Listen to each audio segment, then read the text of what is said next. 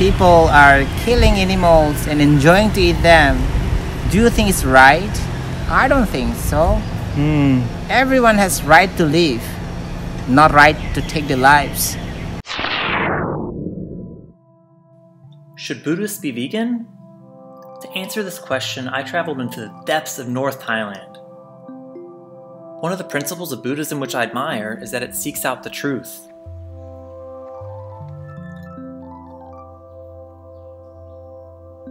During my travels, I came across loads of fascinating creatures, like this walking stick. I also answered some questions faced by many vegans. You're alone on a deserted island with a water buffalo. What do you do? We even visited a spirit house where they do voodoo-like rituals. This looks like something out of the Blair Witch. I am so scared right now. Now, Buddhism aligns itself with ahimsa, which is the respect for all living things and avoidance of violence towards others. So the question is, how does this compare to veganism, which is defined as a way of living which seeks to exclude as far as possible and practicable all forms of exploitation of and cruelty to animals for food, clothing, or any other purpose? Now, these two philosophies seem like they have a lot in common. Was there something lying under the water I wasn't aware of? It became clear I had some questions to ask. My first stop was at Wat Chetty Luong. What? Wat Chetty Luong. What? Wat. What? Wat. It means temple. Wat. I found someone through the monk chat program there that has a master's in Buddhist studies. He has a background in engineering in addition to Buddhism, making him a peace engineer. After I finished the master degree of Buddhist study, I think I should do something benefit to the world by apply all my knowledge to help to give some information that I know to the world. What I know from Gautama Buddha to the world. Yeah, this is my brief background. Yeah. And I guess one of the core principles being ahimsa and that principle of nonviolence to all living things. What's your kind of perspective on that and how it relates to Buddhism? Non-violence, for Buddhist laymen, we call the five morality or the five basic, that the five rule, five precepts that for fighting. Abstain from killing. Do no harm to anybody. Abstain from stealing. Abstain from sexual misconduct. Abstain from telling a lie, and abstain from intoxicant or drinking alcohol. Yeah, this is the five morality or five precepts of Buddhism. It's not compulsory for us to follow, but if we can do, what happens? We think the world will be more peaceful. Yeah. Okay. Like you said. Especially number one, do no harm to anyone, anybody, every element. Do no harm to every element. We should ask for them, like, are you willing to die for us? Yeah. What do you think animals would say? Yes, I understand. Don't like we don't have the right to kill them. We don't have the license to kill. That don't have a license to kill and don't have the right to kill them. I think that's great that you bring up rights. I mean, do you think when we kill an animal, we violate their rights, like violate their interest in living? Yes. Yeah. This I agree. Yeah. I agree. Yeah. Based on your experience with Buddhism, do you think that it would be more consistent if more Buddhists were vegan and didn't participate at all in animal use? This mean the vegan in Buddhism. Yeah.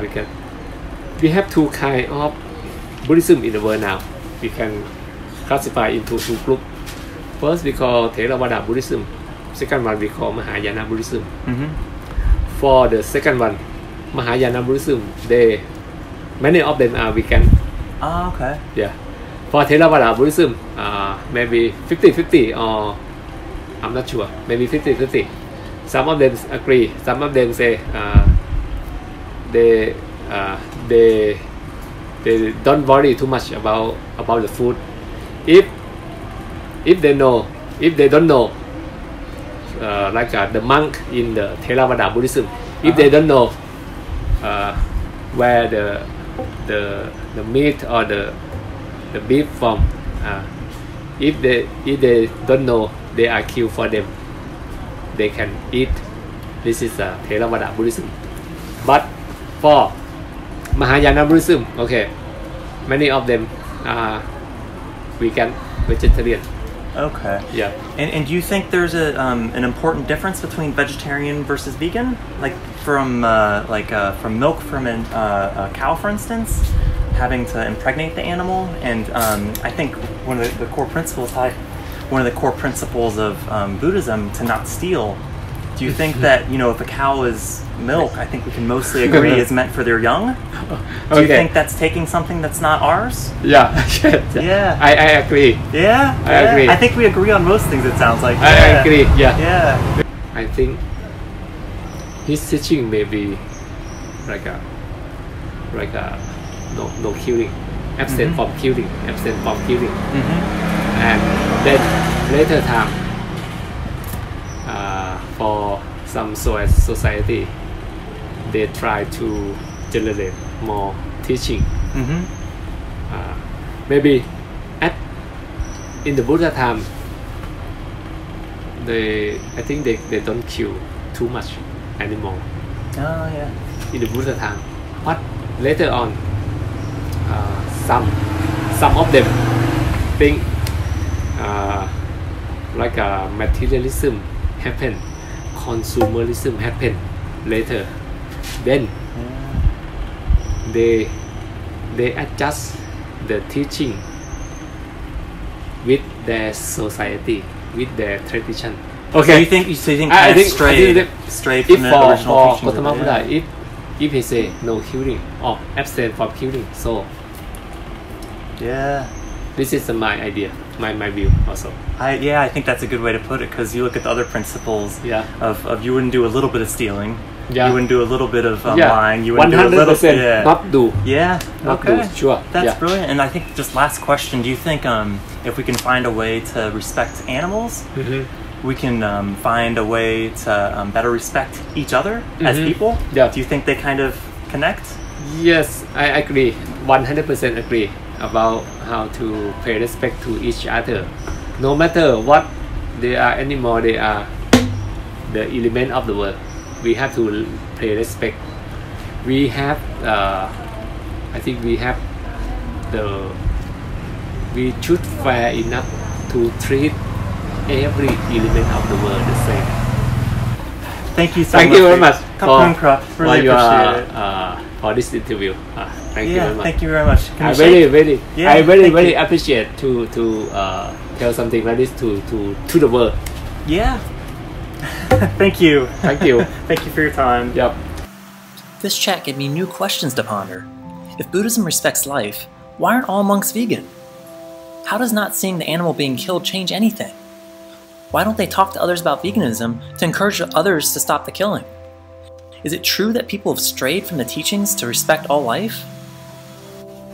To answer these questions and more, I went to Wat Suan Doc to speak with Pra KK, who's been a monk for 17 years. I'm here at MC University. As you can see, it's a much longer name than I can pronounce. And I'm here to have a chat with Pra KK, one of the monks here, to learn a little bit more about Buddhism and how it relates to veganism. Let's do it.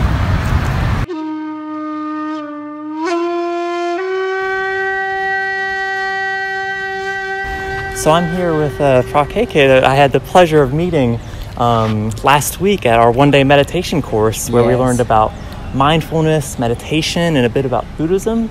And one of the concepts we discussed during the course that I find particularly interesting is the concept of ahimsa and doing non-violence or not killing any living being. Yes. Could you tell us just a little bit about what that means to you? The first role for the Buddhist monk, abstaining or avoiding killing any living beings. So what does mean any living beings? It's between human or animal, all living beings. You know what I mean? Yes. No one can stop directly. That's why you have to avoiding or abstaining from killing step by step. Finally, you will say you changed the practice, and you can stop. When we look at animals, do you think animals can kind of experience life and experience happiness? Yes. Yeah. You know, recently I saw a small documentary. I don't know how to say it. Documentary. Oh, okay. Yeah, documentary. Yes. Yeah. So I think it was a paddy field. Not exactly paddy field. It's ground, a big ground. So the farmers, they cultivate. You know, they cultivate before we cultivate by the cow or buffaloes. You know, but nowadays we use the machine, tractor or something. So I have seen, you know, on the ground. So tractor was cultivating. You know, like I don't know, something making the mud to plant some vegetable or something. So there was a bird. There's a bird, mama bird, and with many babies, birds. The tractor, big tractor, is coming. It's cultivating like, you know, that's called the mom, like how unconditional love to kids. She was covered with her 2 wings, and babies was there, and the tractor was coming. She doesn't move. But it was very good luck. The driver, he was stopped. You know, he was stopped. So the 4 wheels, he was take up the sharp things. You know, he was move on the next step. That's what I saw in a small documentary. It just come to my heart. You know, so that's what we can learn, not to harm any lives, because you know, animals has also emotion. They have feelings. Maybe they cannot talk or impress or to express like a human being. You know, if I lost my mom, I will cry. People can see my sadness. You know, animal being could not be like that, but they have also emotion. They have feelings. So we should respect to all living beings. We should share our kindness, compassion, love, forgiveness. You know, to have a good life, to live with happiness, not to harm yourself, not to harm others. So overall, everyone has feelings and emotion as well. I think that's beautifully put. And do you think that when we take an animal's life, we violate their right to experience future happiness? People are killing animals and enjoying to eat them. Do you think it's right? I don't think so. Everyone has right to live, not right to take their lives, no matter human being or animal being, you know. So that's why we have the rules, regulation in the world. People, they don't follow the rules. Buddha said, atahi atananato. You know, if you never change yourself, nothing will change in your life. You know, if you want to gain peace and happiness, live with happiness, do good, avoid bad, purify your mind. You know, so this is what I want to tell to people. Avoiding violence, doing bad, you know, and do something good. And good or bad, who will decide? Your mind will decide. Yeah, and I guess given the thing I was shocked to learn is that even with milk from a cow or eggs from a chicken, that they're still killing. The male offspring oftentimes aren't profitable, so they're killed within a first day or 2 often. So, you know, I guess and one of the things I really admire about Buddhism is seeking the truth. So I think looking behind the curtain a bit and learning these things, it sounds like maybe the intention of some of the teachings is to follow that pursuit. Some are non-vegetarian. Some are vegetarian. Some are vegan. Okay, so according to Buddha's teaching, said that avoiding doing bad. Okay, so that's why Buddhism talk about the karma. This goes around, comes around, cause and effect. I think, personally, vegan is the one of the best option. There could be so many Buddhist people. They said that I'm Buddhist. but they don't follow the teachings. You know, it's happened to every religion. Someone says I'm Christian, actually they have never been to Christian church or read the Bible. You know, even could be there are some monks who said I'm a Buddhist monk, but they don't know what's the roles of Buddhist monk. It's just wearing their robe. And that's why Buddhism says investigate, practice until you find the truth. Change yourself. Buddha cannot change you. So one last thing around the veganism, I guess other forms of animal use. In Thailand, there's a lot of elephants being used for entertainment, being ridden, or being forced to take baths when they may not want to. Is there anything in the Buddhist teachings that say we shouldn't get entertainment or, you know, the other forms of animal use? If someone, let's say rich people, to make money, you know, they have business. They're showing like that, but main intention to gaining money, that's not good. And I guess that's the difference between a zoo versus a sanctuary, Yeah, I wish one day everyone will be more, you know, non-violence people, to make more, to all living beings to live with peace and happiness. It sounds like for yourself, being vegan, if someone gives you something that's not vegan, is there a polite way that you can tell them, I don't choose to participate in this? Or, because I guess by accepting it, would you be kind of feeding into their bad karma? And the intention, you know, there's killing behind?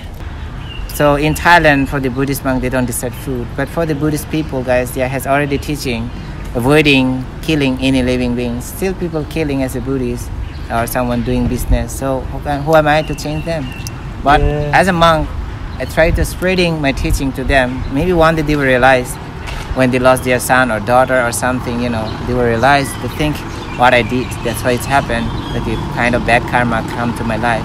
And one day everyone, I guess, will be vegan. In that way, when we able to stop abusing or violence to the animal being, then we will learn ourselves not to abuse, not to violence each other. So one day the world will be more peace and happy. You know, all living beings, no matter animal or human being, we can stay together. We wish you all the best, guys. And thank you for your kindness and taking the time to meet with us. You're welcome. Namasakan. I still have a lot to learn about Buddhism. If I learned anything from this trip, it's that the intention of the Buddhist teachings is to do what's right, which includes respecting life and not killing others. So it seems while the Buddhist teachings tell us this, society has strayed.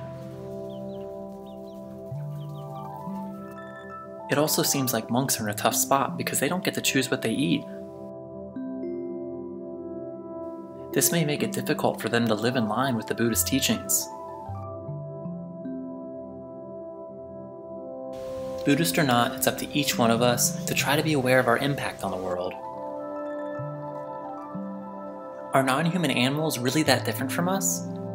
Or do they experience life in a similar way? If so, we can't use them without violating their rights, such as the right to be respected. I hope that one day we will find the truth out about the world and about ourselves.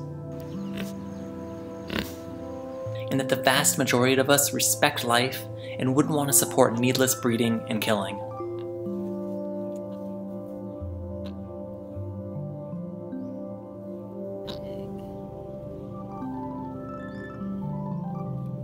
Like KK, I hope the world will one day choose to be vegan.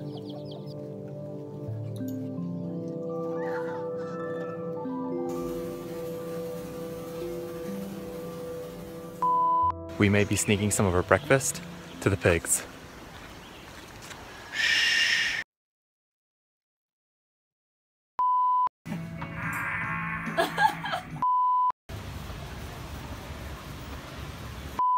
Looks like any other mailbox. For sending merit to lovers? Who let the dogs out? Who? If this dog can drive a motorbike, we can be vegan. Yeah. The most important to, avoiding. Playing. The power of meditation and patience.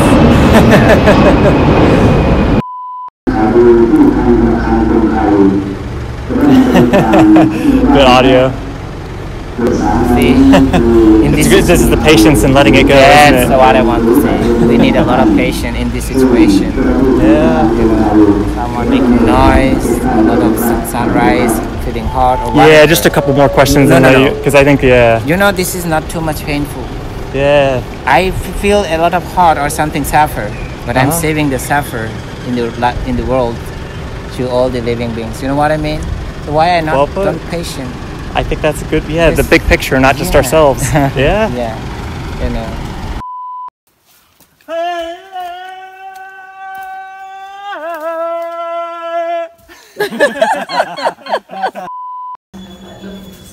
Whoa, I did not expect him to be able to fly. They are so cool.